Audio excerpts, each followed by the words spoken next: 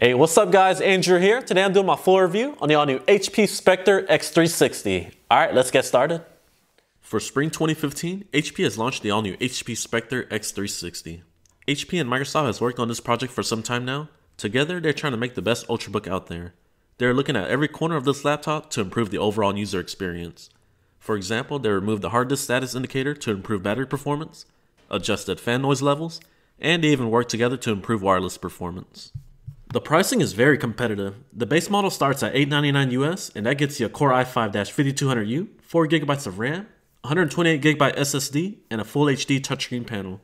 For an additional $100, you can get a 256GB SSD and 8GB of RAM. That's going to be the best choice in terms of price and performance. My model features a Core i7, 8GB of RAM, and a 256GB SSD. This model will set you back $1149 US. The fully loaded version will be available in April, and that will give you a Quad HD panel and a 512GB SSD. That model will set you back $1399 US. You can get these laptops at hp.com or your local Best Buy. The design and build quality of the new Spectre x360 has been spectacular. You get a full CNC aluminum body that just feels premium. HP has also engineered the hinges to feel more durable while rotating through the 4 multiple modes.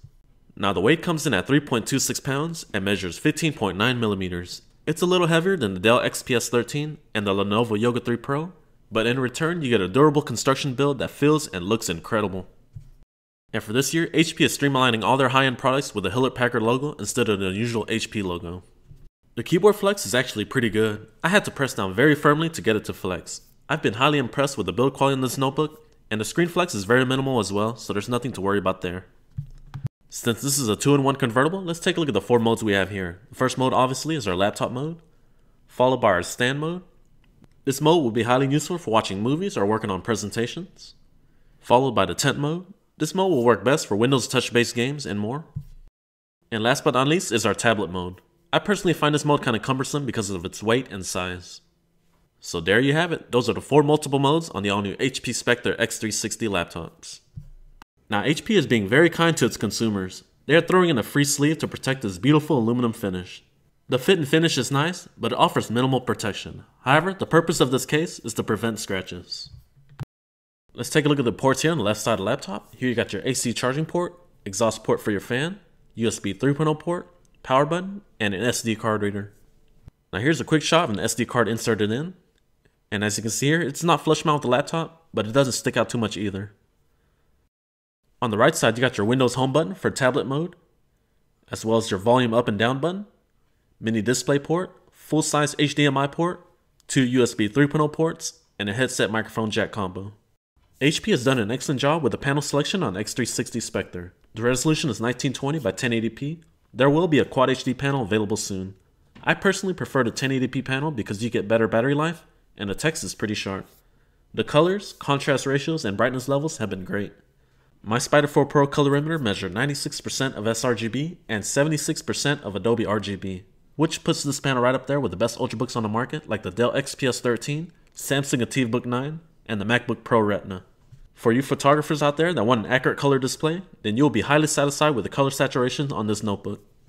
The viewing angles on this 13.3-inch IPS panel has been great. Whether you're working on a project with coworkers or watching a movie in bed, this panel offered very good angles to view your content. The only con I have on this panel is how reflective it is. If you're working by windows or bright lighting situations, I would keep that in mind while shopping for this notebook. I just wish HP offered an anti-glare model. Touchscreen performance has been good. Scrolling and multi-touch gestures have been smooth and precise. And with Windows 8.1, having a touchscreen makes it more of an enjoyable experience.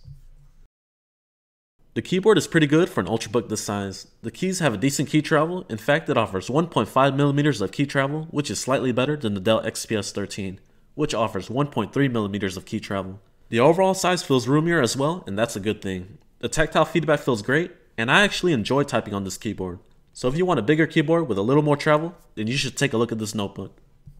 The only con I have is the color choice of the keys. For example, with the backlight on, it's kind of hard to read the keys with a silver on silver finish. I just wish HP chose a darker text or a different color keyboard to make it easier to read. There is only one choice for the backlit keyboard, either on or off. I was really hoping HP would at least give us 2 options like low and high for the brightness settings. The new Spectre x360 features a humongous trackpad. The size is almost identical to an iPhone 6. This year, HP has also removed the control zone features to make your trackpad experience better. The trackpad was good for the most part. Multi-touch gestures were precise, but the two-finger scrolling did give me some issues every now and then. For example, when scrolling on a website with two fingers, the trackpad would sometimes quit scrolling and move the cursor all the way down instead. That issue also occurred while trying to click on applications.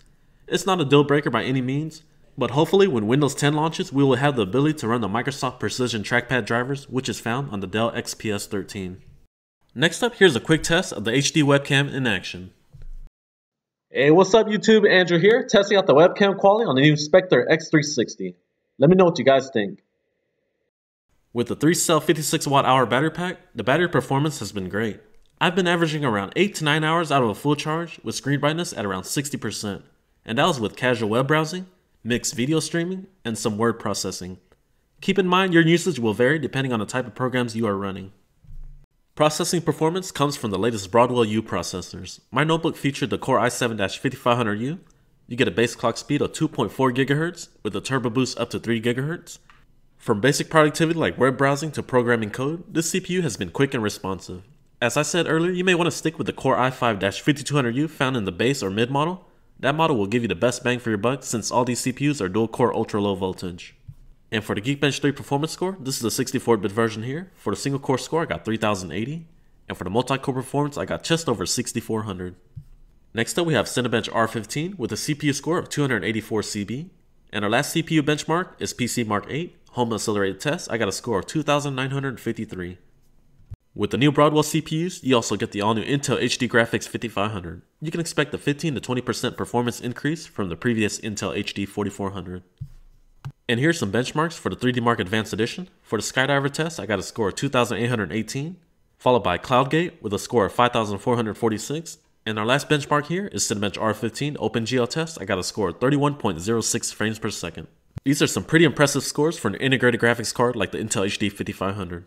Now with these kind of scores, you can expect to play games like Minecraft, League of Legends on medium to high settings, and for games like Counter-Strike and The Sims 4 will be playable on very low settings. Just don't expect to play games like Battlefield 4 and Far Cry 4 because those games are very demanding. Now here's a shot of the internal components of the Spectre x360. The RAM is soldered on board, so make sure you choose either 4 or 8 GB of RAM based on your usage. First up, you have your 256 GB mSATA SSD. The performance has been very quick. The boot up times and overall system response has been great. Now keep in mind, the 128 GB SSD is going to be a little bit slower than the 256 GB drive. Followed by your Intel dual-band wireless AC7265 with Bluetooth 4.0. The range has been good, and the connection has been solid. As many of you guys know, the Intel 7265 is one of my favorite wireless cards for 2015. The fan noise levels has been excellent. During casual web browsing, you can't even hear the fan running. The only time you can hear it running is when you're watching an HD video or intense CPU applications. Even when it's running full throttle, the sound is very smooth and not disturbing. So you can thank HP and Microsoft for engineering this fan on this laptop. You get two bottom side facing speakers. The sound quality is actually pretty good for an ultrabook.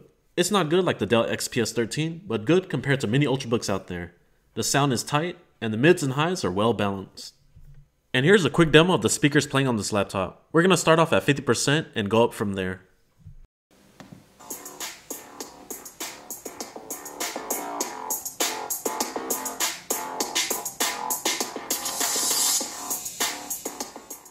If you're looking for one of the best ultrabooks on the market, the HP Spectre x360 should be on your list. With good battery performance, a beautiful Full HD panel, and a spacious, comfortable keyboard, the Spectre x360 is a very good choice for an ultrabook for 2015.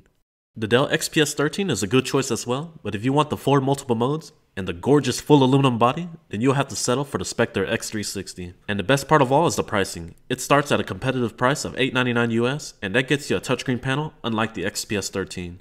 The only downside was the trackpad can be overly sensitive at times. HP and Microsoft did a very good job at engineering this laptop for a good overall user experience. This completes my full review on the all-new HP Spectre x360. If you enjoyed this review, please be sure to hit that like button and don't forget to subscribe. Alright, thank you guys for watching, and I'll see you in the next one.